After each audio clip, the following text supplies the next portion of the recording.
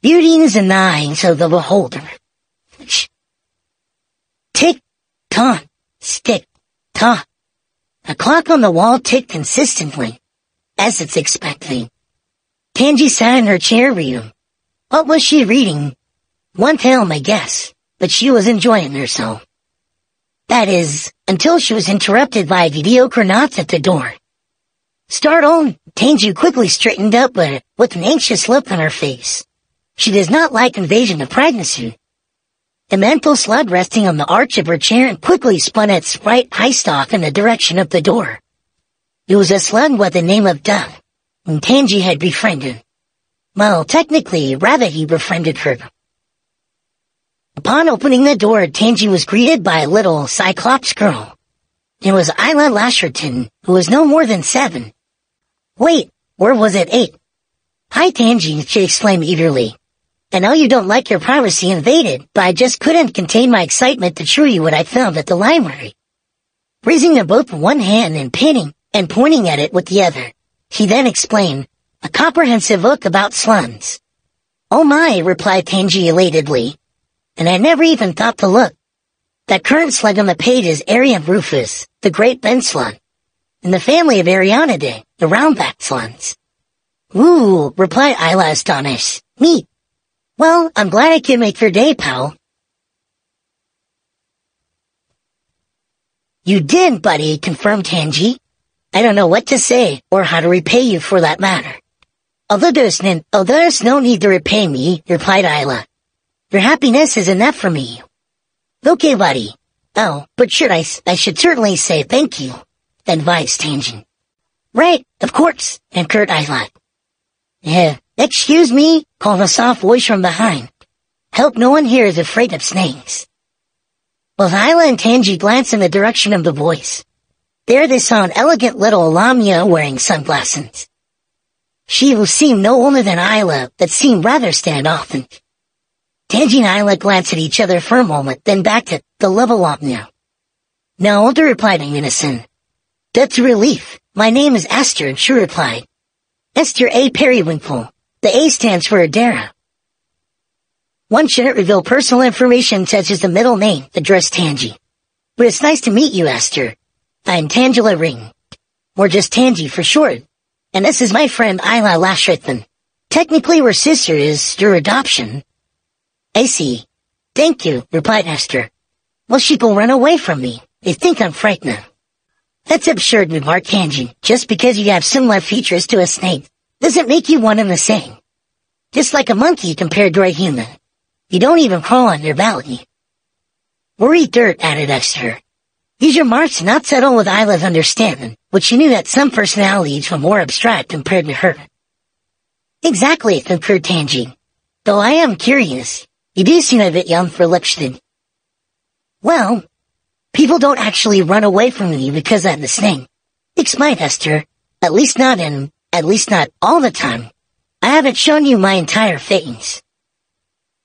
Oh, remarked Tangy intrigued. You're afraid of my... That's why I wear these sunglasses, and it's also why I wear lipstick. I see, said Tangy. You need not worry. I don't care what you look like. Bright Islet replied.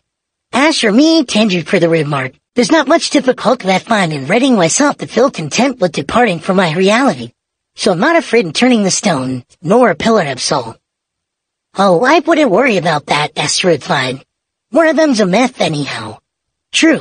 Okay then. Through the process made the awful times, there were some personal goals I had in mind to complete.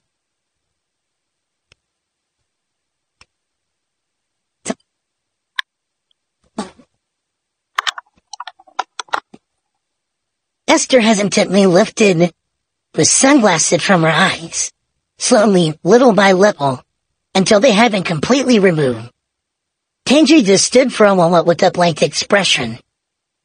As she gazed at Esther's face, sweat visibly dripping from her forehead from extreme anxiety. A smile began to spread across Tangy's face. I can see why your mother named you Esther. Because your face is beautiful. Indeed it is, concurred Isla. Inside, Esther was crying tears of joy. or rather happiness. But she didn't let them show, for she did not want to embarrass herself in front of strangers. You don't need lipstick, continued Tangy, but I do think the bow was quite charming. Yes, chimed in Isla, that's why I like my motion, slaying, pointing to the bow on her thin. Oh, thank you, exclaimed Esther. Thank you both so very much. You're welcome, they replied. It's our utmost pleasure. For a moment, Tangy's gaze turned away. This was another instant in which she realized that there's always something to be thankful for. She always dealt with self-doubt and insecurities. Whether those insecurities be about her self-image, personality, or feeling lost reporting certain Ackerson lines. Or needing to express her opinion of them to someone she can trust. All of this oftentimes plagued her, but at least she didn't have esotropia, also known as conversion strabismus. Esther, I'm truly deeply sorry for the scrutiny you've experienced because of your condition. There's a lot I have taken for granted, said Tangy pensively.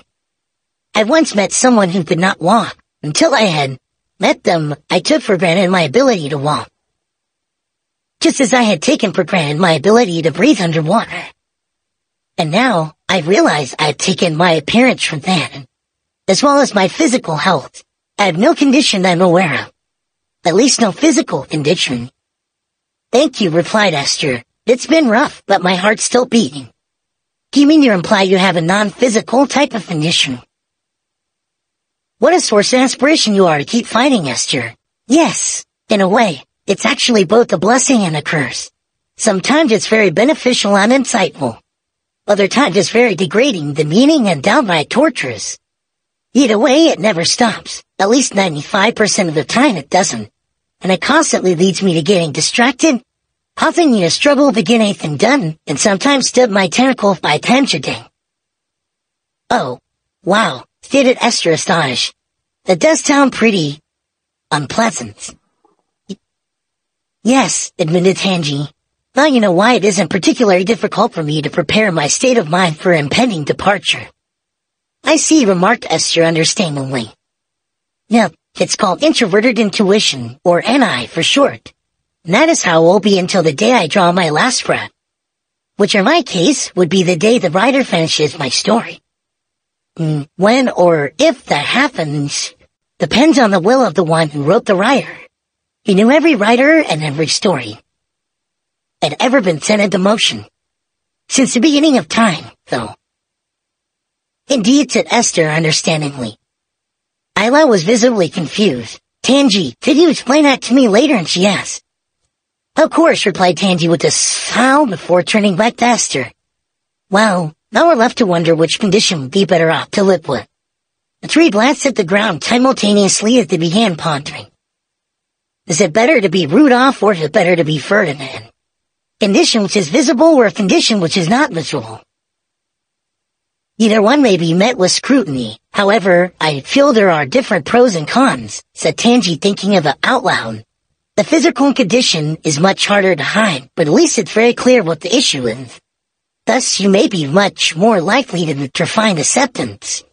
With a mental condition, there's nothing visible to be ashamed of. But the issue you have can prove difficult to make clear.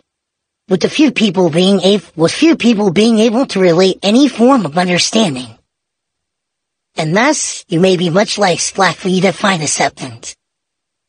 But hey, that's just my 2 cents. Whatever that terminology means. No. Isla said, taking in all of Tandy's logical reasoning. Thought Esther audibly. You make some very intriguing analyzations, Ted. Thank you, my friend. You're welcome. Would you like to know how my eye came to be like this? A lot of intrigue formed in Tandy's eyes. I had just assumed I'd been born that way. I am intrigued. Okay, that had to do with an accident. An accident my mother had before I was even born. It was predicted that I wasn't even supposed to survive my birth. And neither was my mother, for that matter. But she didn't even plan on having me in the first place. She didn't want me, because that was a constant reminder of the traumatic circumstances into which I was conceived. Yes, she knew that I mattered. She knew I was a living being. but the negative emotion was just too great for her to bear. So, the doctors carefully removed my egg from my mom's womb and for it to cause any damage. They didn't want me to develop too far, as they would feel guilty eliminating me if I didn't. So, they immediately began trying to crush my egg with the hammers. Unfortunately for them, the egg I was encased was particularly rock hard. I probably caught my mother at little discomfort. But lo and behold, midway through their hammering, I hatched. Call it a miracle, call it divine intervention, but whatever the case, my frail, fragile little body pushed its way out of that cement smear fitting. Somehow or another, it just didn't.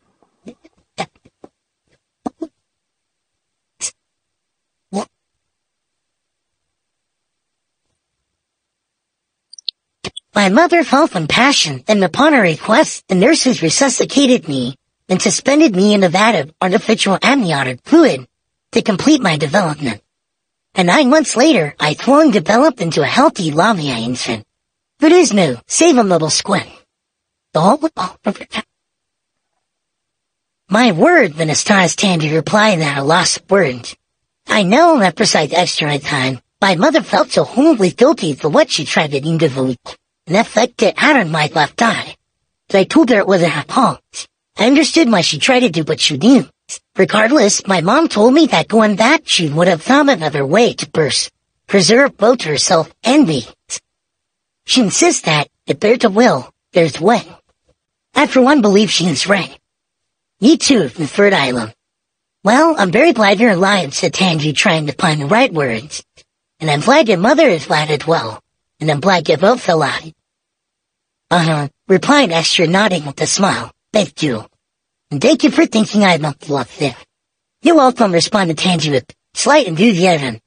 Beauty is in the eyes of the beholder. I'm on silent. Tangy glanced back to see if you'd spurt the knifeless fate. Oh, little Tangy before correcting herself. Good within the eyes or eye of the beholder. Sorry, Isla. Just awkward, and she replied laughingly. An audible chuckle came from Esther as well.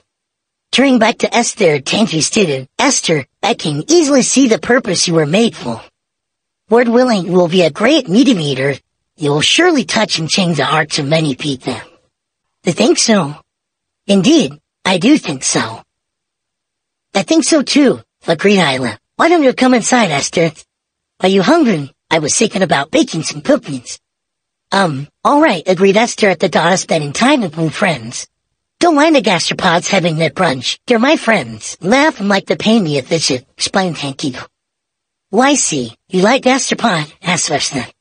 Yes, that's not surprising considering I'm a fellow mollusc, but I like them not only because I can relate to them or for their appearance, but because they can detect light rather easily. And that's a good point at how. To always see the light. Ah, that is very true, replied Asher. Absolutely, the trick Hanky. Okay, your cookies are ready, and now silent. But it's only been roughly 2.5 minutes, stated Esther Holman. Isla closed her eye and smiled. I know. Tangy, smiling too, turned to Esther. She's a bit of a virtuoso. Oh. Pow. Esther took in the sweet, savory scent of the peanut butter cookie with her fork-like purple tongue. They smelled delicious. Thank you, replied Isla with a muffled, appreciative voice. Her left cheek was bulging, with noticeable cookie crumbs around her mouth. They taste delicious, too. And